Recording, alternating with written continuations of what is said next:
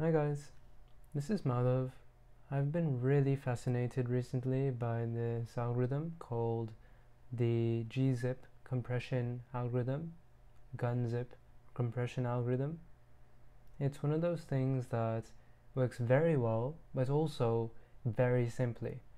And I think that even if you don't know too much about computers, you'll be able to understand and appreciate why it's so nice.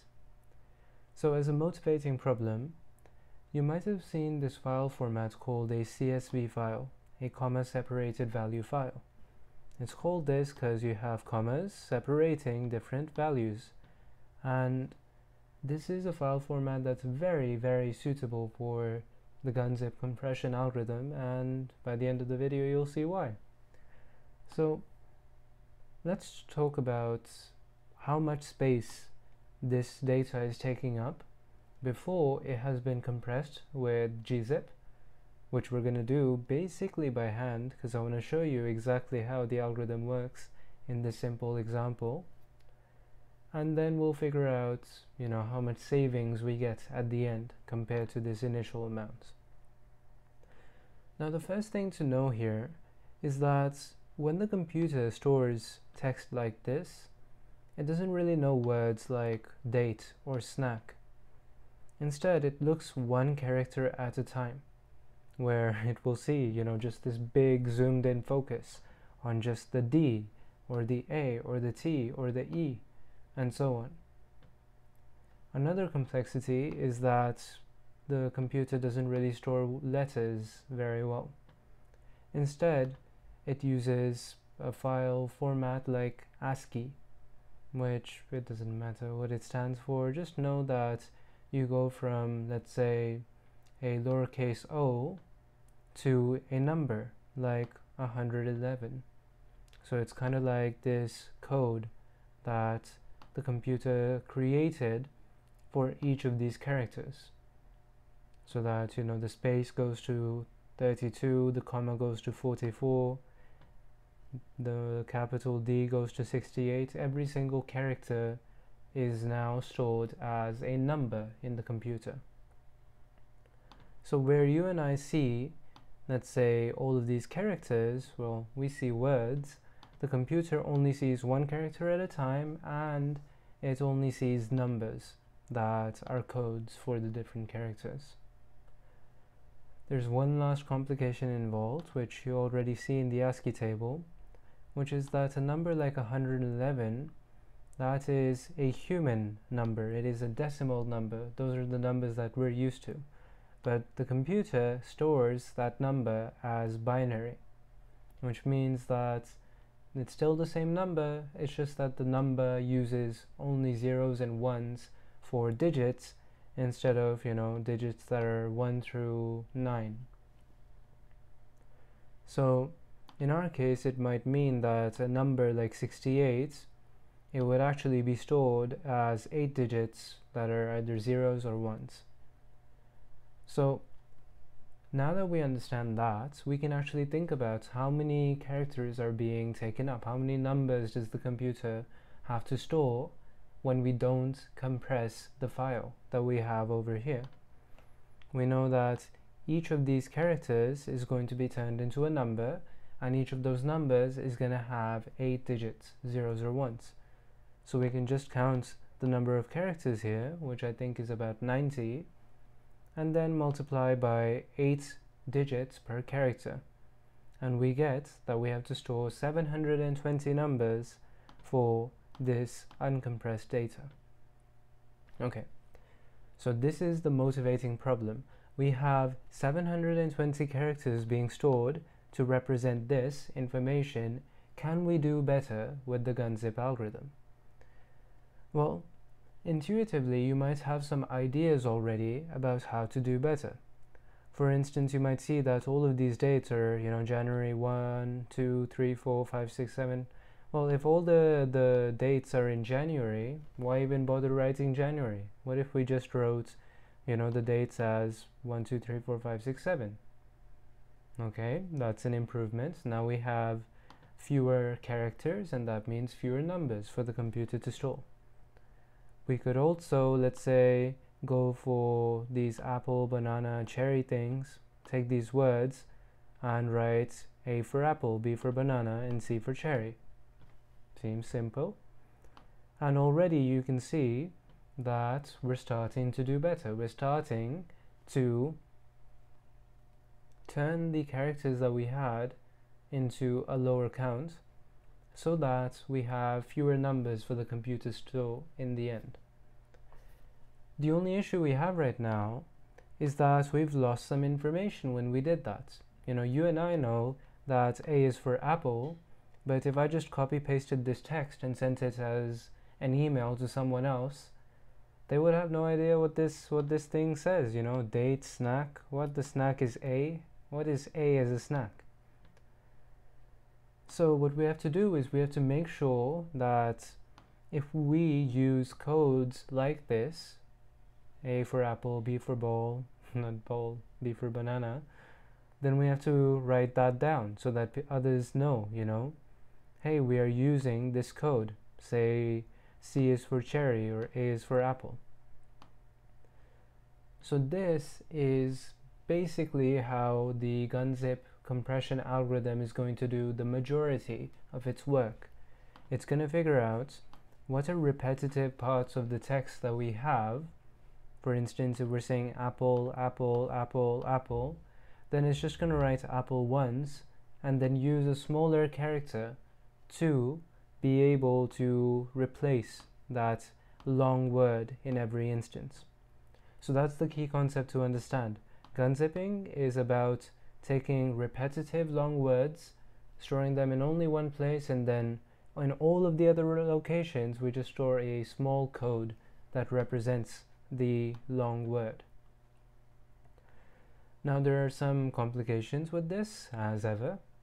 The first complication is that, as I mentioned, the computer doesn't know what these characters are. So it's going to need to store the codes that I just showed you for each of these characters. So first we could just, you know, go about replacing that. Instead of A, we write this long number over here, and down here, over here, and over here. Instead of B, we write this thing, and here, and instead of C, we write this thing. Alright, so that's a little bit more realistic. One of the things that you might notice as an issue here is that when we use cherry, when we use this code for cherry, we're not really doing much except, you know, just using this code once, and that's kind of not useful at all, because like now instead of just having cherry in one place, which would be over here, we have to write this code and this code and that cherry still in one place. So this is a key insight. We don't use Gzip codes to replace words that aren't repetitive. The more repetitive the words, the better, which is why Gzip is suited for comma-separated value files, where you have a bunch of rows that might have the same values again and again. So that's a key principle to keep in mind. Should you Gzip a file? It depends. Does it have a lot of repetitive words? If it doesn't, then don't have, you know, character codes for that repetitive word. Instead, just write out cherry. So that's what I did here. I removed that code, and now we just have cherry. Now, the last thing to think about is that even though we have created, you know, these codes for apple or banana, they're still kind of long. You know, each of these is 8 digits because it represents a character like A or B. Could we do any better here? Could we make these codes themselves shorter? Now, to do this, we're going to use a process that Gzip uses, which is borrowed from another compression technique. This compression technique is called Huffman coding, and what it specializes in is producing codes for these repetitive words that are very short. So we're going to reuse Huffman coding in the Gzip algorithm. Here's how we're going to do it. First, we're going to count all of the words that we have. So these are the words that we have in this CSV file up here. So I counted all of the English words and how many times they occur. So apple was occurring 4 times, banana had 2 occurrences, and all of these other English words, they had 1 occurrence. After I've made a table like this counting each unique word and its frequency in the entire text file, what I'm going to do is I'm going to create something that has a complicated name. It's called a binary tree, but it's a very simple idea. I'm basically going to have like a diagram where at each step I'm going to have 2 choices. So in this case, I'm going to take the most frequent words and I'm going to start by putting them at the top. So on this first level, I have the choice between the 2 most frequent words, apple or banana. If I choose apple, I'm going to assign it a code 0. If I choose banana, I'm going to assign it a code 1. Then for each of these, I have more levels. So I choose the next most common words. So from apple, I'm going to choose either cherry or date. If I choose cherry, 0 on the left, 1 on the right. And with banana again, I only have one more word left, so I only have a branch on the left. And I'm going to call that snack. Since it's on the left side, we assign it a 0. Now what's the point of creating a diagram like this? Well, the point is, if I now want to get a code for a character, I don't just need to use like a predetermined code of 8 numbers, 8 binary bits. Instead, I can just be like, okay, I'm going to start at the top of the tree and then move towards the word that I want. So for example, let's say I wanted the code for apple. Well, I start at the top and I go this way because this is where apple is, on the left, and it's the first thing on the left, so I just put in that 0. So there we are. We have a code for apple. Next, if I want to, let's say, find the code for banana, well, what I'm going to do is at the top, instead of going left, I'm going to go right because that's where banana is. It's in the rightwards direction. And I got to banana. It has a code of 1. So I'm just going to put a 1 here. I could continue like this. Let's say I wanted to get to cherry. Well, I would go this way and then this way again. So I get 2 zeros. A 0 from apple and then a 0 from cherry. This 0. For date, it would be 0 and then a 1 because I got 0 from this apple and then 1 from the date. And then finally for snack, I have 1 from banana and then 0. So we have 1 here and then 0. This is a small example, but note the very interesting thing about this, which is that the codes that we have, which disappeared on me, sadly, the codes that we have, note how they are shorter for apple and banana, the most common words, right? They have the highest frequency. Apple and banana, they get shorter codes than the ones that have the words that have a lower frequency. These have 2 digits, these have only 1. So this is the advantage of Huffman coding. It creates codes that we can use that are going to be shorter for the most repetitive words, which means when we have to insert a code here and then here and here and then here, the more repetitive codes are going to take up less space because they're going to be shorter. The longer codes, they can take up more space because, you know, they're Now it's going to be used as often, so we're not wasting as much space with longer codes. So that's the genius of Huffman coding. Not such a bad concept. As we already noted, it doesn't make much sense to put in codes for, like, you know, a word that only occurs once. That's not saving space, that's just taking up more space. So instead, I'm only going to use these codes that we just generated for apple and banana. So if we go back to the problem that we had before, right, we have these long codes for apple and banana. Now we're going to use our Huffman codes, where apple is 1, apple is 0, and banana is 1. So I just went through and replaced each of those long numbers above with either 0 or 1 for apple or banana, and you can see this is much better. As I said already, we don't have computers, you know, storing characters, so just to give you a realistic sense of what the file would actually look like on a computer, I'm going to replace each of these characters with the binary codes that I showed you, that, you know, each of these characters are represented as in a computer. So if I continue downwards, I just put in a space between each binary character. You don't need to do that in a real file. This is just so that it's a little bit less of a mess to parse than it already is.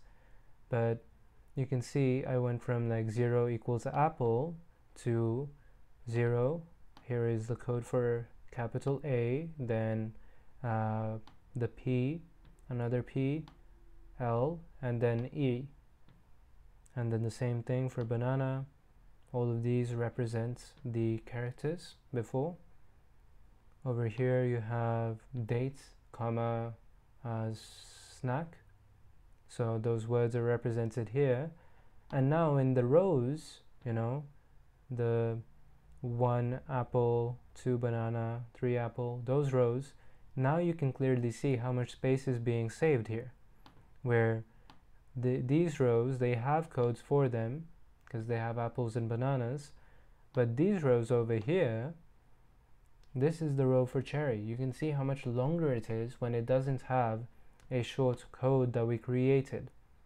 So this is how you can visually see, you know, hey, much longer line. This hasn't been compressed with Gzip, and then all of these lines are shorter because they have been compressed.